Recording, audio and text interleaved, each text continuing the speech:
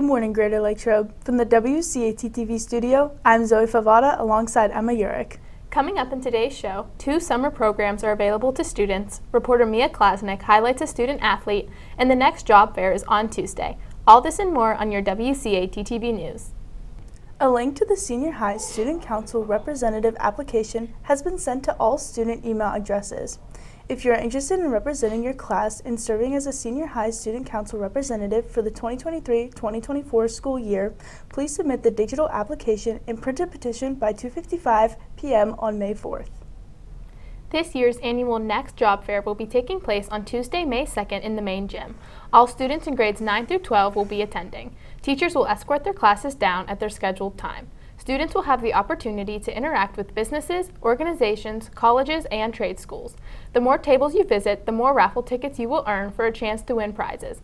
Food trucks will also be parked outside for students to purchase them during Lunch and Learn. They accept cash and cards. Lynn's Frank's, Elegant Catering, and McFeely's Ice Cream Truck will be attending. Let's get a check on the weather. We go to Lily Haverly for your 3-day forecast.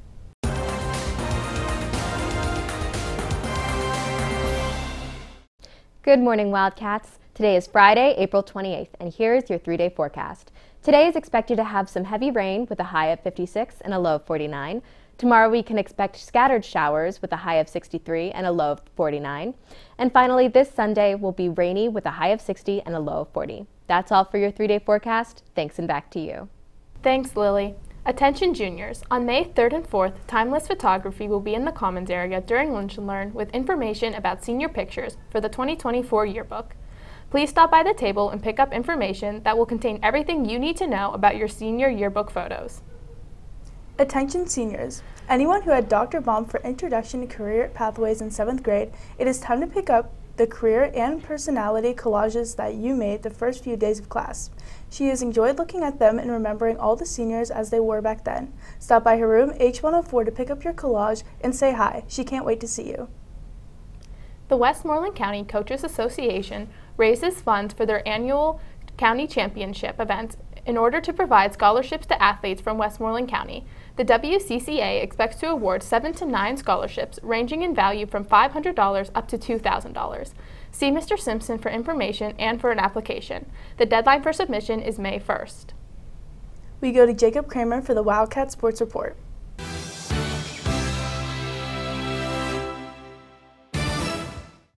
Good morning, Wildcats. Today your varsity boys lacrosse team has a home game against Upper St. Clair at 7:30 p.m. Congratulations to the Letterman's Club Athlete of the Week, senior Hayden Kranick. She was a major contributor in 2 recent Wildcat victories. Hayden went 3 for 4 in the victory against Franklin Regional, including 2 home runs. In the win over Kiski, Hayden was 4 for 5, including another home run, and tallied 6 RBIs. For the 2 games, she was 7 for 9 with 3 home runs, 2 doubles, and 11 RBIs. Congratulations, Hayden. In national sports news, in the MLB, there are 11 games. Headlining the night is the Pirates in Washington, D.C. against the Nationals at 6:05 p.m. In the NHL, there are 4 playoff games. Headlining the night is the Colorado Avalanche in Seattle versus the Kraken at 9 p.m. Finally, in the NBA, there are 2 games. Headlining the night is the Grizzlies in L.A. versus the Lakers at 9:30. That's all for sports news. Thanks, and back to you. Attention all male students ages 17 and older. Camp Cranium, located in Millville, PA, is looking for camp counselors for their June 11th through 16th camp experience. Counselors will assist the campers with a variety of activities, including sports, crafts, nature exploration, and meals. All campers have been diagnosed with some level of brain injury and need help from their counselor to get the most out of their camp experience. Camp Cranium is an excellent opportunity for any student interested in a career in education, sports management, social services, or medicine. For more information, visit www.campcranium.org or check out the flyer in the guidance office. The 2023 Leadership Westmoreland Youth Academy is a 5-day leadership development program offered June 19th through the 23rd. It is designed to introduce students to leadership concepts that provide interaction with local business, government, and community leaders. Participants should be sophomores, juniors, and seniors in September with a GPA of at least 2.5. Today is the deadline to complete the application and submit the requested documents. Please email Ms. Yetter for a link to the application. Broadcast and Video Production 2 students have created 1-minute documentaries based on the 60-second doc series. Here is a video created by Ramaya Henderson. Hello, my name is Selena Chen, and my family owns China Garden in downtown Latrobe, Szechuan Garden in downtown Greensburg, and also Tokyo Sushi Nobachi in the Giant Eagle Plaza in Latrobe. I contribute to this restaurant by helping out at the front, either like doing the waitress job or doing cashier, taking phone calls, and sometimes I would file all the legal documents as well. So the benefits of being a part of a family-owned business, we get free food, honestly. Free meals, I always get like real nice food. So there isn't really a schedule that I form whenever I try to balance school and working at the restaurant. But if I'm at school, I try to finish everything up before going to work, which is usually right after school and helping out my parents. So to me, at least, it feels like I have a sense of belonging. I mix my identity with this new, obviously, culture of American culture, and then mix my Chinese identity with it by being part of and working as a part of my family's restaurant. Some of the challenges we have right now is that we're really short-staffed. So if anyone wants to come work at either at China Garden, Tokyo, or Szechuan Garden, that would be really great. We need waitresses and cashiers. Wondering what's on the menu today? Here's Taryn Yitzi with What's Cookin'.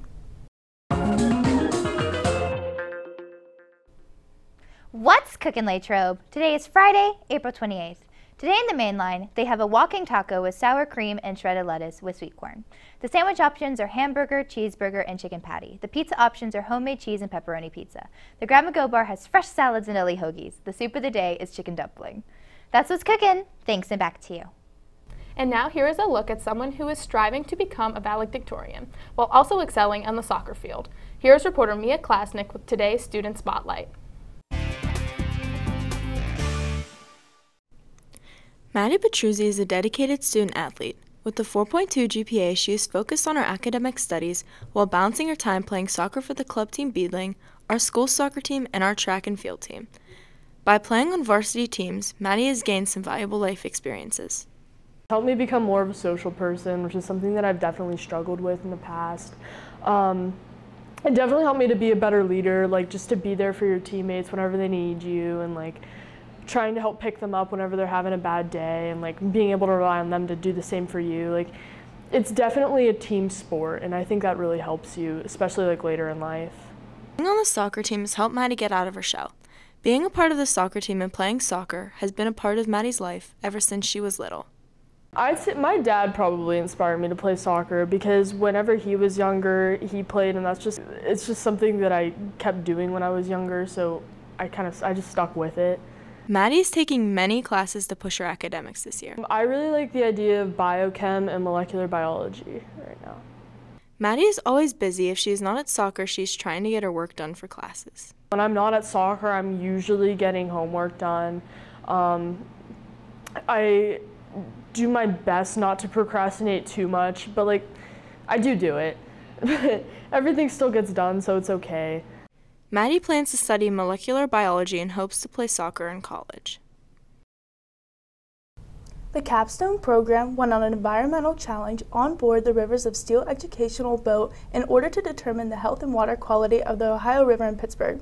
Stations include water quality testing with chemical kits, river bottom sampling, and macroinvertebrate identification, plankton surveys, bird watching, microscopes, and more. All indicators point towards the Ohio River increasing in health as long as the conservation efforts continue. No students were lost overboard. Thanks for tuning in to this edition of WCAT TV News. Have a great day, Latrobe. We are GL. Go Wildcats!